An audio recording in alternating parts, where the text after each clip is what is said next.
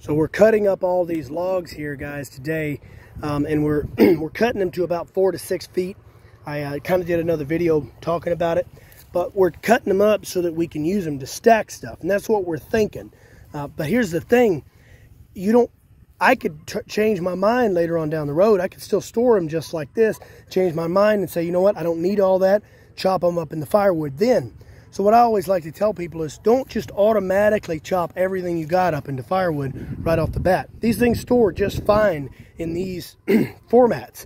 And I find they're a lot easier to get around if you have a large enough piece of equipment to move them.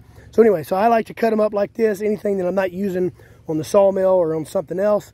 And then that way I've got options. I can do whatever I think I need to with it. So anyway, guys, thanks.